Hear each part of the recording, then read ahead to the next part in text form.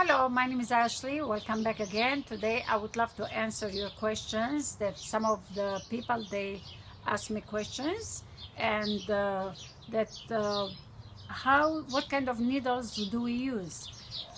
If your thread is thicker, you have to make sure that the thread goes into the needle hole. If it's so small needle, it doesn't go, but usually it's just a regular needle. If the thread is thicker, then you have to have a little bigger hole so it can go through. If it's thinner the thread, then you have to use smaller needle. Anything that it fits in your hand, it's easy. Sometimes when the thread is so thin and you use bigger needle, when you're pulling it, it can slip and it can go out every time. So you need something that it can hold in it. And whenever, of course, you work, try to put your hands always like this so it doesn't slip. Anytime it's shorter, you can always pull it and gets longer and longer. So it's always make it to make sure that it's kind of adjustable to your hands. That's the needle that you have to use. It's with just regular needles they are. It's just that the holes are a little bigger, some of them are smaller, and it depends from the thread, how thick or how thin it is.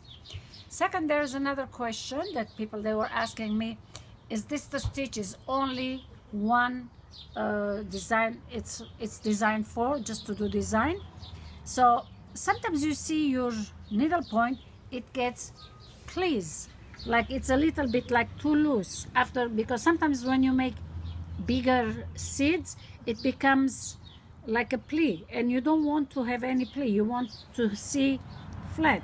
See, now I want to show you this one, which it has a little ply now. That's what I want to show you, and I did that on purpose so you can see. So now when I work, I want to show you the step how to avoid that to become ply like this. Okay, so now which I want to do this about the, let's say, okay, this is we have to do to get rid of the ply. What you do is when you go into the seeds, instead to do another seed, you just take this and the back part you go over just to tighten it up. What it does, it makes it blind. It takes one of the seeds away. And let's say that if it's too tight, like it's pulling, so you don't want to become like a cup, because more you do, it gets smaller. Before it starts that, what do you do? In the same hole you go and you add another seed. This is what you do. So what it does, it loosens up, it opens it.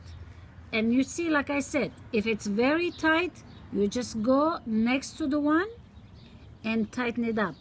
And when I do another, like let's say I'm going to give you a new design later and I will show you how.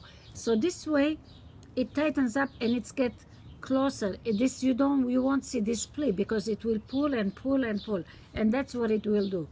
And those stitches, that's what you use for. If it's too tight, in the same hole you go, you make another seed. If it's too loose, you go to the next one and you cover it. And when you want to make it blind, like tighten it up, you go to the next and you cover it like this. And what it does, it pulls it, so it relaxes, it brings in the same place. And like I said, if it's too tight, it started to get like a cup, you want to loosen it up. In the same hole you put it and you add seeds, and that's how it becomes bigger. There you go. So this will answer your question. So that's what you do, because you need always your needle point to be nice and flat, unless you're going to make bigger and you want to hang it down and you want ply, then you can add more seeds the way I was showing you. Instead to be tight, you can start to make it more ply, the bottom part, and that's how it goes. And this is what it is that you have to try. All right, that's it. Well, thank you for watching. When you go on YouTube /become inspired, youtube.com/become inspired, you go on the videos and you see every new steps and everything I'm teaching you over there. Thank you for watching. Bye bye.